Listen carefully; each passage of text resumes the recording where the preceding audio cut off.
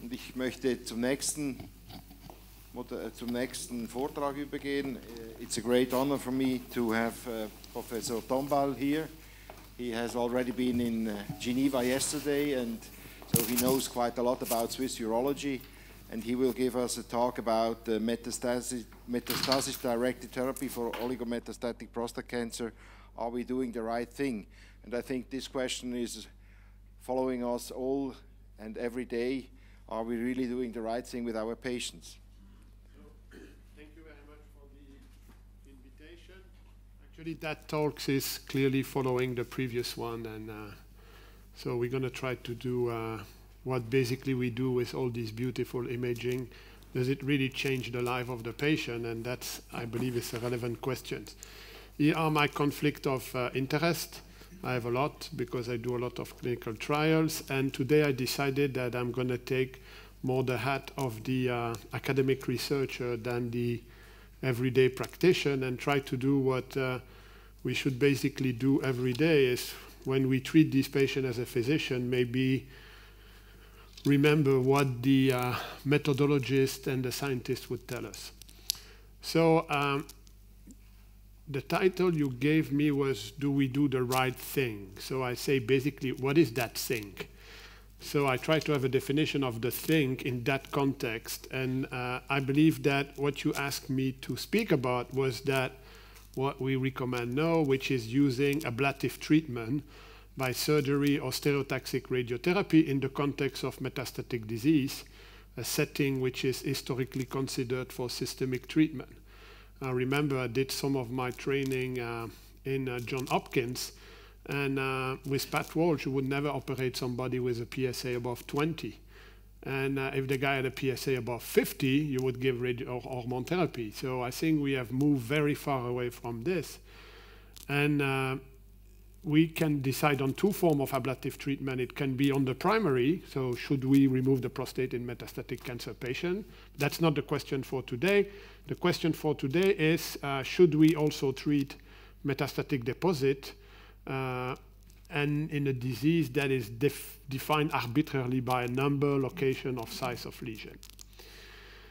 When does it apply? This is the natural history of advanced prostate cancer. There are two groups of patients, basically. You have the newly diagnosed metastatic cancer. We treat them with ADT plus minus docetaxel plus minus abiraterone. This is the standard of care. They usually progress rapidly, become metastatic and CRPC, and die. Beside that, we have the very broad group of high-risk localized disease that we treat with local treatment plus minus ADT, whether it's surgery, radiotherapy. We know that a fair amount will have a PSA progression.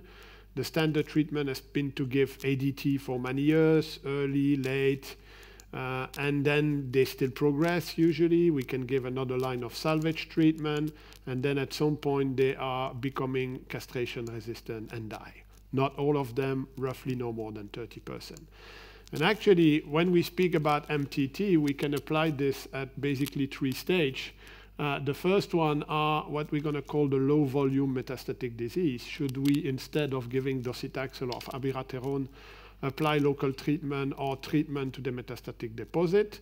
And when they have a rising PSA, you do a PET PSMA, you see a single lymph node, two lymph nodes. Should you irradiate them? Should you remove them? Because that's really the question. And you repeat the same question in the M0 CRPC setting. So that's basically three settings we have identified in which we can have the discussion we're going to have right now. The first question somebody may ask is that something frequent? So we look at that, and we look actually at 100 patients that were transiting from the M0 to the M+ setting using whole-body MRI, and we say, okay, if we use that modern imaging technology, how many of the patients actually would be candidate, would be declared oligometastatic? And surprisingly, it's a lot. It's between 25 and 30% of the patients. So that's something that has changed in the last few years. We have a lot of patients who suddenly will develop metastases, and when develop metastases, it's 1 on 2. But the scientists would say, and when I show this data to Chris Logotitis in the US, he say, okay, actually, just that paper is again metastatic targeted therapy, because what it's telling you is that the vast majority of the patient, when they transit from M0 to M+, they develop multiple metastases. And we usually don't think about these patients, but you can take the bottle half empty, half full, and say globally 25%. The second observation is that when they develop metastases, it is outside the traditional landing site. When we had patients with radical prostatectomy, rising PSA, we would send the patient to the radiation oncologist, and they more or less agree on irradiating the prostatic bed and the lymph nodes, using a standard definition of the lymph node, which is more or less pelvic. And when you do this study, whether it's PET choline, PET PSMA, or whole body MRI, what you realize is that actually most of the lymph nodes that are appearing in this first metastatic setting are appearing outside these boundaries. And you can have sometimes patients with cervical positive lymph node. So that's also an important message, because it says that maybe the traditional way we have administered salvage therapy is not good either. So we have to rethink about the whole strategy. It is not only about metastatic targeted therapy, it is also about maybe thinking, should we still do blinded salvage treatment? So when you speak about that thing, so basically treating metastatic deposit by surgery radiotherapy, there is something wonderful, and that's typical in urology, is that actually everybody considered that acceptable. Oh yeah, we should do. Why not? It's good. It has certainly a benefit on the patient. And it has been absolutely accepted everywhere. Which lead to that paper, which unfortunately now is one of my most cited paper, which is actually about chasing Pokemons. You know Pokemons. If you don't know, usually your children know. So it's that game when, you know, you walk in Zurich and every time you see a small guy, you hit it. And when we wrote that paper with Chris Sweeney and Declan Murphy, it was in Australia where they do a lot of PET PSMA, they irradiate everybody. We say, okay, without any robust evidence, we have embarked in that game. And now if you discuss MDT across the planet, if you follow a guy, post-prostatectomy, PET PSMA, 2 lymph nodes, boom, we do radiotherapy or we remove it. It has become accepted everywhere. But keep in mind, there is a major difference between what is acceptable and what is true. Acceptability doesn't relate to the level of evidence. It relates to the level of conventional wisdom. Is it acceptable to do it? And what we're going to try now is try to see what are the pitfalls to move that field from acceptability to evidence. Because that's not easy, and it's going to take time. The first pitfall is we have an imaging conundrum. We have an imaging problem, and we need to improve it. Because indeed, we know that conventional imaging technology, which is guideline approved, very poor diagnostic performance by bone and soft tissue, we shouldn't use that for metastatic targeted therapy, because there is always more than what you see on this technology. We had a beautiful lecture on PET PSMA. I'm not going to repeat more about PET PSMA. We had PET choline. We have whole body MRI. We call this NIT, new imaging technology, versus SIT, conventional imaging technology. And you can see better and more with NIT. And that has been proven many, many times. This would be a typical situation where you would do the wrong thing using conventional imaging, and you're not sure you would do the good thing if you use the new imaging technology. That's a rising PSA post-prostatectomy. You see the PSA kinetic. At some point, it's got a bone scan, it's got a single bone metastatic deposit, and you decide to irradiate. That would be a very bad thing, because actually, if you use whole body MRI, the metastatic deposit was there already 3 months before, and by the time you see it on the bone scan, you have multiple bone metastases, and you're going to treat that one and leave the other one alone. So if you believe in metastatic targeted therapy, one of the first pitfalls, it has to be on new imaging technology. But then comes the question, and it was addressed already, is it good enough? is PET PSMA, whole body MRI, and PET choline good enough to embark into that strategy? And I've got doubt. The first one, they don't see the same metastatic deposit.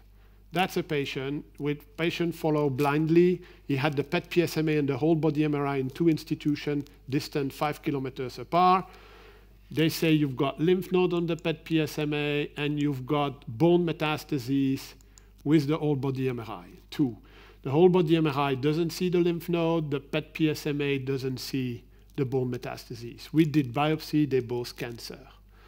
So you have no test at all, which is exhaustive enough. And then the problem is that they see more and they don't see everything. And there are 2 beautiful papers to illustrate that. That paper is my favorite one. It's by Francesco Montorsi. It's called Robot-Assisted Salvage Lymph Node Dissection for Clinically Recurrent Prostate Cancer. So basically, it is an ode to the robot. And they say, yes, you can do lymph node dissection with robotic surgery when you are good. But then it was looking at the result. They did 16 patients, 3 choline, 13 PSMA. And then look at patient with positive lymph node at lymph node dissection, 68%. So in 32% of the patient, it was false positive. What was removed didn't contain cancer. And then you look at biochemical response after lymph node dissection, because you say, okay, if you remove everything, PSA should drop to less than 0.2. They had a prostatectomy before, 30% of the patient. So conclusion, not everything you see is cancer, and there is always more than what you see. Second paper, exactly the same, coming from Germany, very nice paper, PET choline, PET PSMA, patient with positive lymph node, 81, 87, 13%, 20% false positive, biochemical response after dissection, 21, 45, 7%. So conclusion, yes, as it has been proven now, PET PSMA is probably much better than choline, but still, it's not good enough. Radiotherapy series. Everybody now will cite that paper by Pete Ost as, yes, no, we have a randomized control trial showing that MDT works, but actually, if you look at MDT, PSA response rate, no response at all to radiotherapy. 2 hypotheses. Prostate cancer is radioresistant. That would be revisiting 100 years of history. Prostate cancer is radiosensitive. Or there is something else than what has been irradiated. And of note, there are patients with a PSA response who have been not irradiated as well. So clearly, in Pete's study, they are false positive as well. We need to solve that, unless we accept that we treat 20% of the patient for nothing. But that's a problem, because we are treating low-burden disease. Second, we have to define the exponent. What do you expect? That's always the question I ask when my residents say, oh, we did a PET PSMA, it's got a positive lymph node, we should remove it. And I always ask, why? Because if it's just to remove it, yes, you can remove it, I know that. But why? Why do you expect? And that's still, we still have to define what are the hard endpoints. Because so far, we have used soft endpoint, like tied to systemic treatment. And I'm sorry, but delaying systemic treatment is not a valid endpoint. And I'm going to show you 2 cases. The first one, typical patient, high-risk prostate cancer. He's scheduled for prostatectomy. He's got a whole-body MRI. You see a metastatic deposit here. We did a biopsy. It is prostate cancer. So now what do? Do you do radical prostatectomy plus MDT? Do you follow the guidelines and you say it's metastatic, I will give docetaxel? We have to take decision, because the problem at this point in time is that we have either to acknowledge that what you see is metastatic deposit, or you have to ignore it. And it comes to the question, is that really that single bone metastasis, is it really a poor prognostic indicator? Does it change the trajectory of the patient? And that, to be honest, we don't know. We are testing that. I'm going to show you a study by Martin Spahn, but we will test that where we don't have the response. And that response is crucial. Because indeed, if it's not such a bad prognostic marker, then the study we have to do is local treatment, fixed duration of ADT plus minus metastatic-directed therapy. If indeed that is really a poor prognosis, we have to switch. And maybe the reference treatment is ADT. And then we have to decide which one of these treatments we're going to add to that patient. But where the problem is the most crucial right now is in the rising PSA. That's where you see most of the activity. That's where you see most of stereotaxic radiation therapy and salvage lymph node dissection. So I took a case, typical case. He had radical prostatectomy. It's a T3A and 0M0, extended lymph node dissection. It's a PT3B Gleason 8.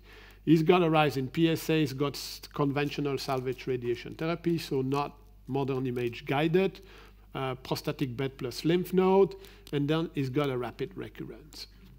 And that's where we see most of the activity. That's where Professor Ackerborn has shown a wonderful picture with PET PSMA. So I'm going to show you some with whole body MRI as well. So negative bone scan, negative CT scan. You say that patient is a simple rise in PSA. But no, he's got one metastatic deposit that you can clearly see here. You can see it on the whole body diffusion technique, and you can see it here. So now, what do you want to do? What do you expect from MDT? And I think here we have gone a slightly wrong way, because the way we've been is to say we're going to use that to delay the entrance of systemic treatment. It is smart, because if you want to do a trial, that is the best way to get your result rapidly. But if you want to help the patient, that's not necessarily the good way. This is Peto's beautiful trial, because they did it. It is one of the only randomized trials on the topic, so they should be applauded. But the primary endpoint is delaying ADT. First of all, you say that indeed you delay ADT if you keep that guy on surveillance versus you irradiate the metastasis, but it's not for a long time. And then you can ask yourself, but is it acceptable to do that? Because yes, we can do it, but does it help the patient? And that's where we have a problem. Because indeed, the rising PSA patient is really made of two cohorts with absolutely different cancer trajectory. You have the low PSA kinetic and the high PSA kinetic. And it's been shown over and over and over again that the low PSA kinetic has a worse trajectory, where patients with low PSA kinetic, low PSA doubling time, they usually live forever. And it has been shown also for hormone therapy. If overall there is no benefit of immediate androgen deprivation therapy, that affirmation doesn't stand true for patients with a rapid PSA doubling time. And already in retrospective series, it's been shown that if you have a high PSA and a low PSA doubling time, you may eventually benefit from early hormone therapy versus late hormone therapy. And in that patient by Garcia Albanese, it's interesting to see that he considered as early administration of hormone therapy given for a PSA doubling time less than 12 months. So based on retrospective series, there is a consensus that patients with a rapid PSA doubling time indeed benefit from immediate hormone therapy. And using as an endpoint that is delaying hormone therapy may in the end be detrimental to the patient. And we even have a randomized control trial, a small one, but a good one that was done in Australia by the Tasmanian Radiation Oncology Group that randomized 261 patients and showed that actually immediate ADT improve overall survival. And that's my problem when you use an endpoint like this. When you say, okay, it is acceptable to irradiate the patient because you save toxicity of hormone therapy, you delay hormone therapy, yeah, but maybe you're going to shorten your patient overall survival. The standard of care off. And I have a worry with Pete paper when I see that 30% have a PSA doubling time less than 3 months at inclusion. And as a corollary of that, it's interesting to see that if you look at the rate of progression to polymetastatic status, there is not much of a difference. So clearly, it is important to do it like this, okay? Finally, 3 quick points. There is toxicity to MDT. It has been shown for radiotherapy, and it has been shown as well for surgery. This is a patient we treated, rising PSA, all body MRI. You see here metastatic deposit. Usually we wait a little bit to confirm that the patient is not progressing to polymetastatic disease, which was the case. So we decided to remove the lymph node. PSA dropped very well, very interesting. Then you see here a huge collection. Actually, it has poisoned the life of the patient for 6 months. It's a huge lymphocyte. And if you look at the literature, even in the best hand, you have quite some complication, up to 33% of Clavien grade 3 complication. Second quick point, we have no idea how to measure the response. Is PSA a good response? Is imaging a good response? I want to show you something interesting. So that's patient with negative bone scan. So that's basically the patient I showed you a few minutes ago. So we did stereotaxic radiation therapy on the bone mets. You see that the signal is disappearing on the diffusion. It is recolonized by fatty tissue here. And if you follow that patient on bone scan, you would say, oh, my patient is progressing right now. No, actually is healing, is building new bone. And so once you're using new technology, you can't switch to the old one because they give you a mixed message. And then to finish that presentation, my most important limitation to that problem is that we don't understand the biology of oligometastatic disease. And actually, keep in mind that imaging, it's like a picture. It's something which is frozen in time for a few milliseconds. That is a bullet crossing a bottle of beer. You never see that in real life. It is a snapshot. So if this is a stable condition, indeed, you may have a chance to cure your patient. But if it is not a stable condition, if it is a transit condition to a more rapidly progression, you're not going to do anything. And the science would tell you that in most patients, it's a transit state towards a diffusion of the disease. And this is an example of a patient on Degarelix. He was actually treated only with TURP and hormone therapy. After 1 year, he's got a rise in PSA. He's got only 3 metastatic deposits. That patient was not well managed to start with. So we decided to do radiotherapy on the bone deposit and on the prostate. And you see that after 1.5 years, the PSA is very low, and that the metastatic have disappeared. But these patients are quite rare. This is another patient. I show you the patient already. Single bone metastatic deposit here. We decided rapid PSA doubling time. We decided not to give hormone therapy, just to give metastatic targeted therapy, stereotaxic. You see after 3 months, that is the patient I showed you earlier. He's got massive diffusion. Another one, single bone metastatic diffusion here. We do stereotaxic radiation therapy. You remember the patient before? The signal had disappeared. No, the diffusion signal persists, although the PSA is going down. 3 months after, he's got multiple metastatic disease. So you would argue that delaying systemic treatment was not a good idea. So we need to sort that out. How are we going to do that? We have trial. This is OligoCare. This is a very large ESTRO-EORTC initiative that is targeted to lung, breast, prostate, GI, melanoma. The idea is to register 2,000 patients or more to try to get information on these patients, and more important, collect material to understand the biology.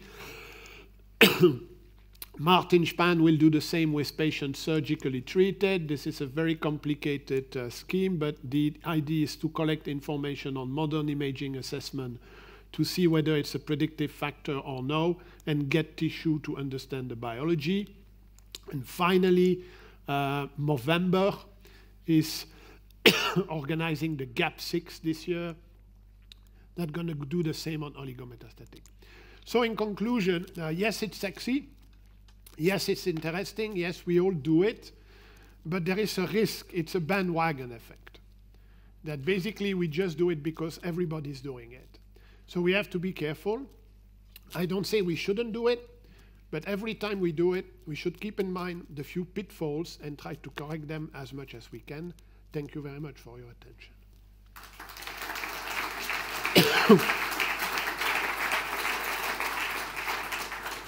Thank you very much for this wonderful presentation and all the ideas about whether we are doing the right thing or not. Are there any questions from the audience?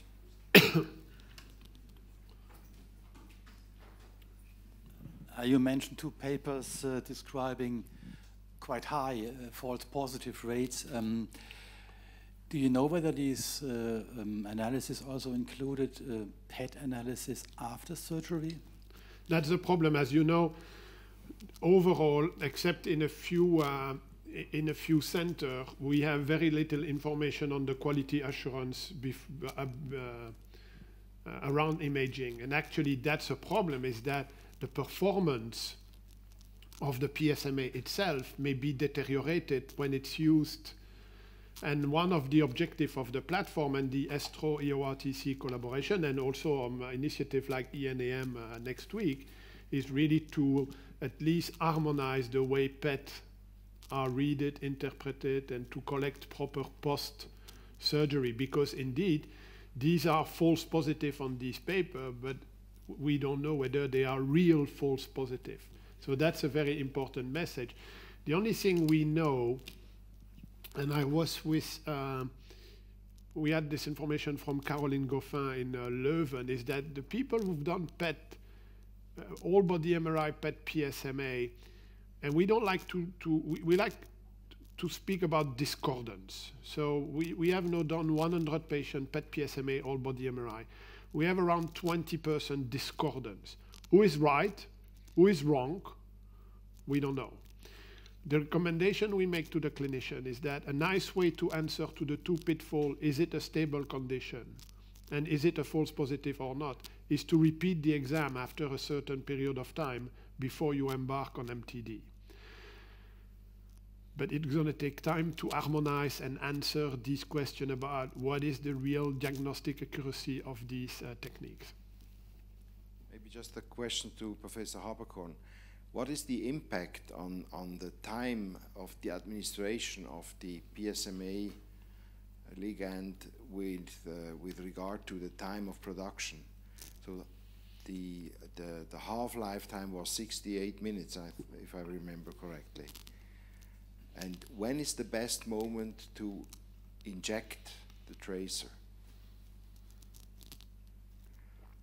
So is there any how long can you wait until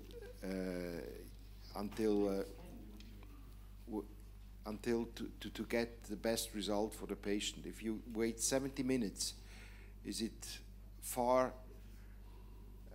Is it a much less good examination than if you wait only 15 minutes? For the clinical routine, I think everybody does it 1 hour after tracer administration.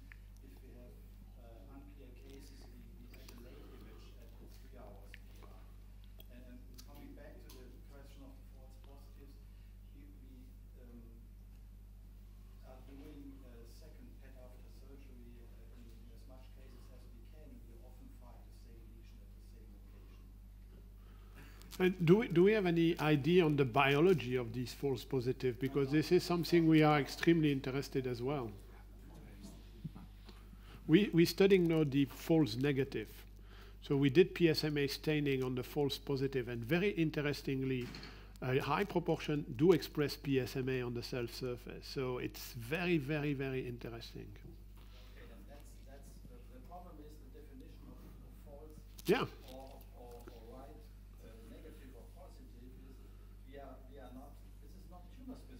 Yeah, ligand specific. Target specific. Yeah. That's a problem. And the target, it would be nice if we had an all or nothing in the tumor, but there is no specific target for any tumor. No, exactly. As far as I know.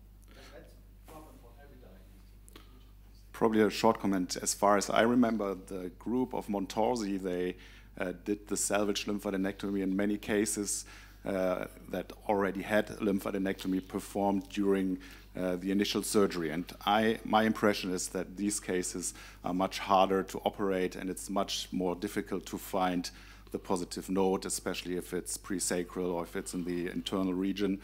So what you say that probably the PSMA was positive, the lymph node was negative. The question is, did they find the lymph node. I think this is an important point. That's the other aspect of the quality assurance, is the surge quality assurance. And to my knowledge, the only one who have embarked on this is GI surgeon on oligometastatic deposit in the liver, where they look carefully at the value of the imaging and the value of the surgery. And people would be extremely surprised that indeed you need both to be sure of what you're doing. Thanks for the excellent talk, and also thanks for the critical comments on PET-OS trial. I have a question on how do you interpret the results. If you look at the freedom from systemic treatment, it appears that at the first couple of months there's not much difference between metastasis-directed treatment on it. So there's a relevant proportion of patients who will progress rapidly, what you have also shown. But if you move to the right to a longer follow-up, it appears that without the metastatic-directed treatment, it just goes down to 0%, and there might be a tail at about 40%. Do you think this tail at 30–40% is real, which would say actually 40% of the patients might have a long-term benefit? Or is it just that you would say, well, patient numbers are still small enough to have a valid conclusion on that question? I think I would put that in the perspective of the bullet pictures, that indeed among these patients, there are patients with stable disease, stable condition. And it is interesting that we see these patients mostly in patients who have been improperly diagnosed or treated to start with. Like if you look at the pattern of recurrence on PET-PSMA, according to the patient had or not an extended lymph node dissection, indeed, you see different landing site.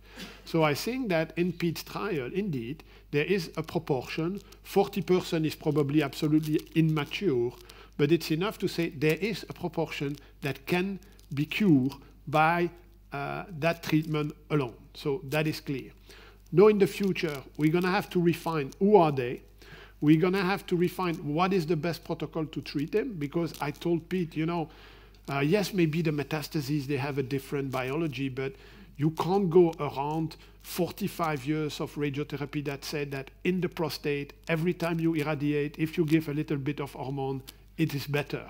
So it is compelling evidence, but clearly these are extremely good phase 2 trials showing that indeed lymph node and bone metastases, if they are bone metastases, is made of a population that has patients that will be cured with that alone. So that's really, really promising. And it is possible that it's not going to be 40%, but that's going to be the case. You know, it's the same with ADT. If you put somebody on ADT, everybody say they all progress to castration resistant. It's not true. 20% live forever. It's rare, but it happened as well. Excellent talk, Bertrand. Girish Kulkarni, University of Toronto.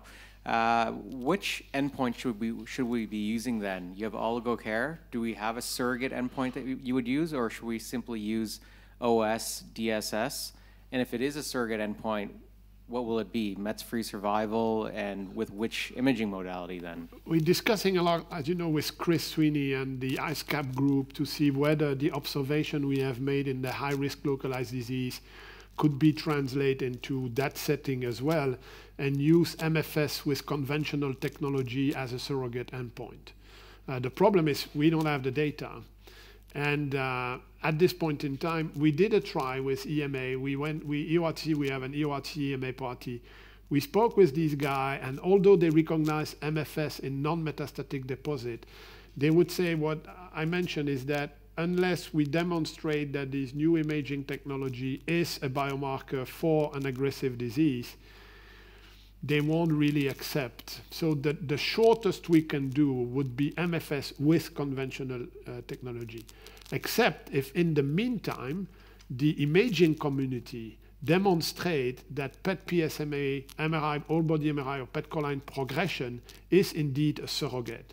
That would help us. So we're really hoping from the imaging field that these trials would become, if tomorrow, Heidelberg showed that if you go from PET-PSMA A plus B with an X% increase, that's a surrogate for death, then that's going to be another option. Okay, thank you very much. I think it was a wonderful discussion and a wonderful talk. Thank you very much again. So, ich übergebe die Moderation an PD Dr. Thomas Hermanns.